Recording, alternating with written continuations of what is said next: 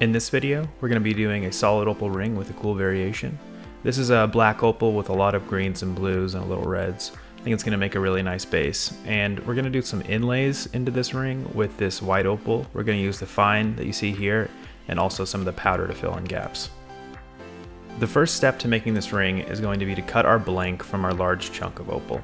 What we're going to do is attach it to our vise using some rubber to protect it on either side. You can see we have our large outside diameter hollow diamond bit right now. What we're doing is just making sure that we know where we're going to cut the ring from. But what we're going to do is switch to our inside diameter bit, the smaller one, before we drill the outside.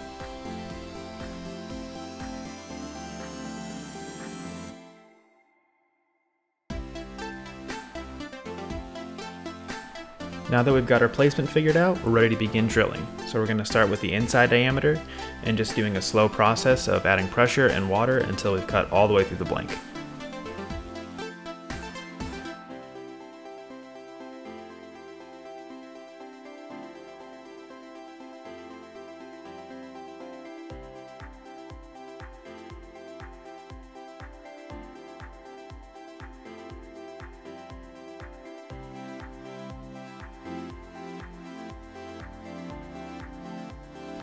Now we're going to switch to our outside diameter bit and repeat the process.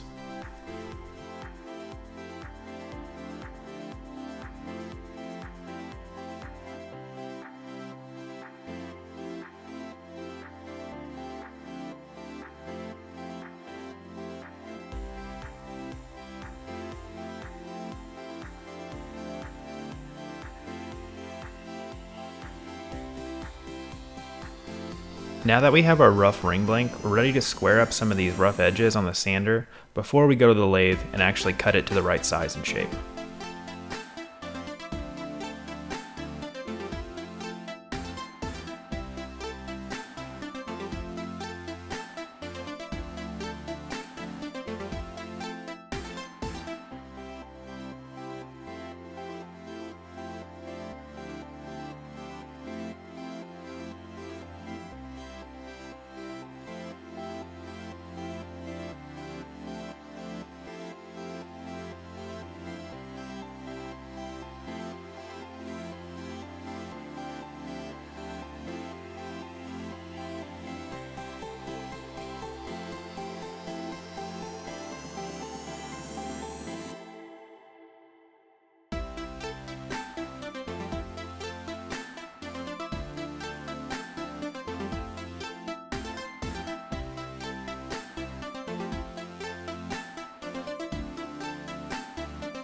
Here we've got the ring back on the mandrel. We had already cut it to size, but unfortunately that video was corrupted. So we're skipping ahead and we're just taking our rotary ceramic tool here and we're shaping it to make sure that it's spinning on canter on the lathe.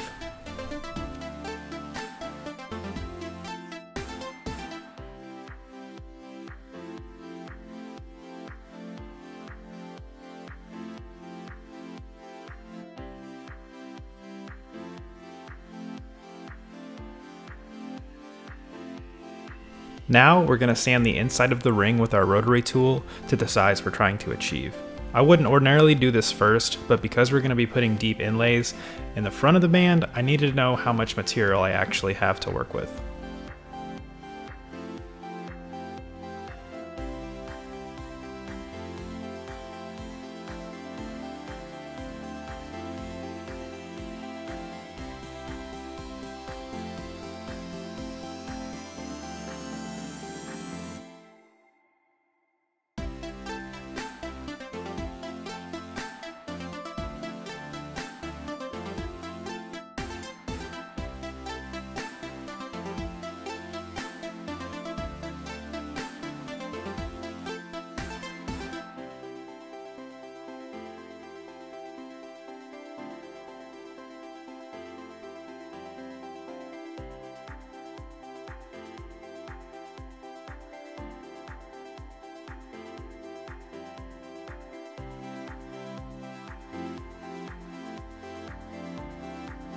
Now we have a ring back on our mandrel, and we're going to take our ceramic rotary tool and gouge out the inlays. For this ring, we're doing a triple inlay, and we're going to make them evenly spaced so that you get enough of the inlay and enough of that black opal in the face.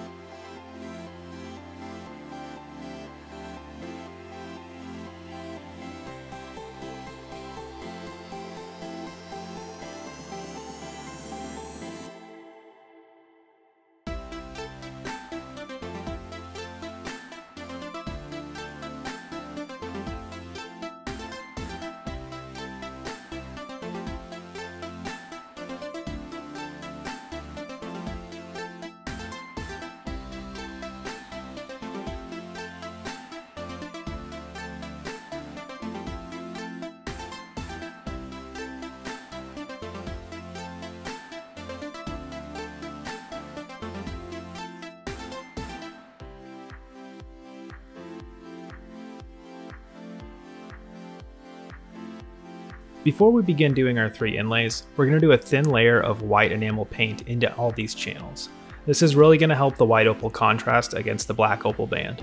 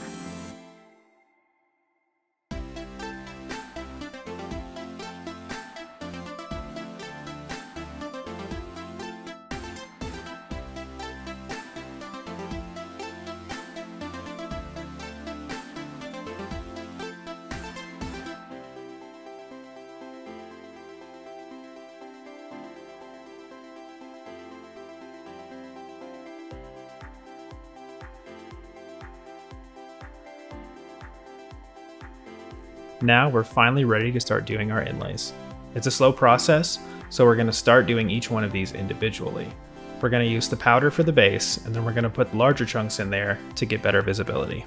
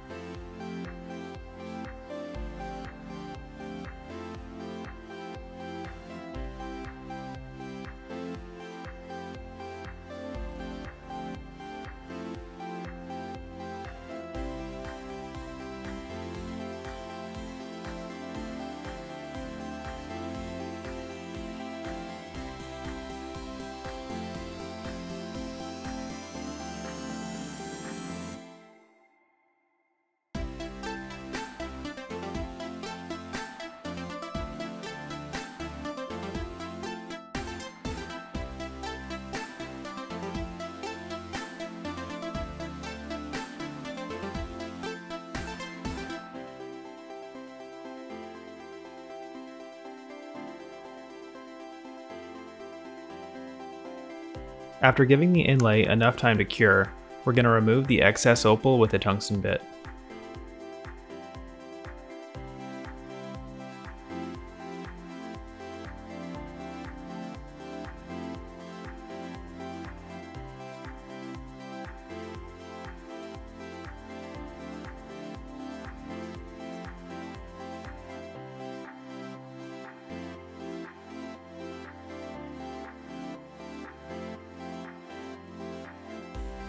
Now I'm going to take it off the mandrel and remove the excess black opal from the sides of the inlays. I could do this on the mandrel with the grinding tool, but I prefer to do it by hand on the sander just because it's a little more delicate.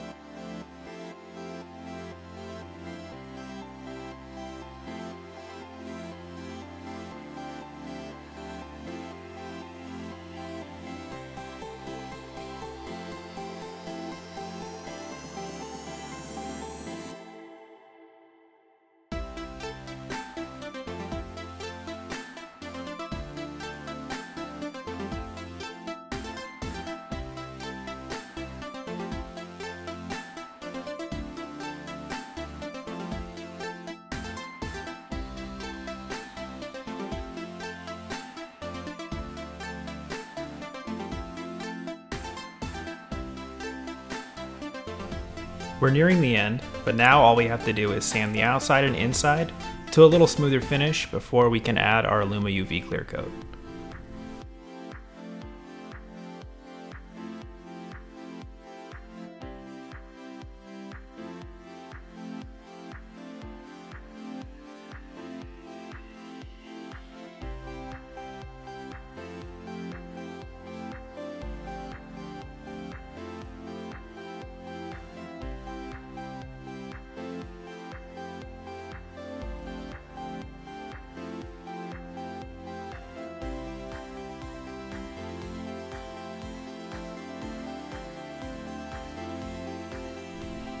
I like to add a little bit of vinyl tape to the outside of the band when I'm putting it in the chuck, just to protect it while I sand the inside.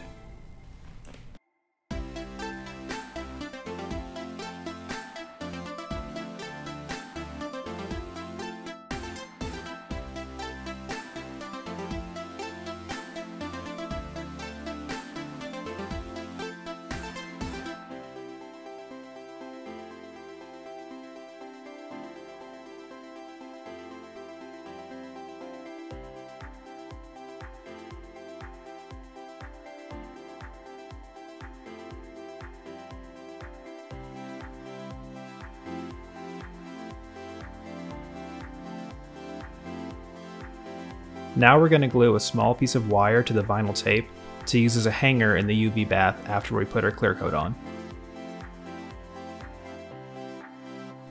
After removing all of the dust from the inside of the band, we're ready to add our clear coat. The hardest part about this is knowing the amount of resin to use for the size you're trying to hit, but after a lot of practice I can finally eyeball this process.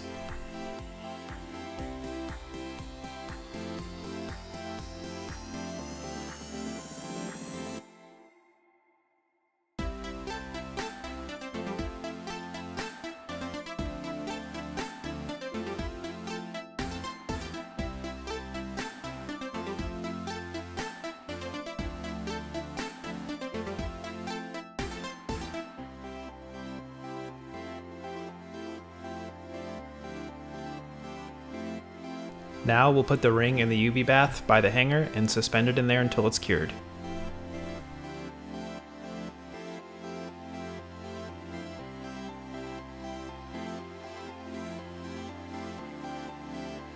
After about an hour in the UV bath, I'll put it back on the mandrel and we're ready to do our outside clear coat.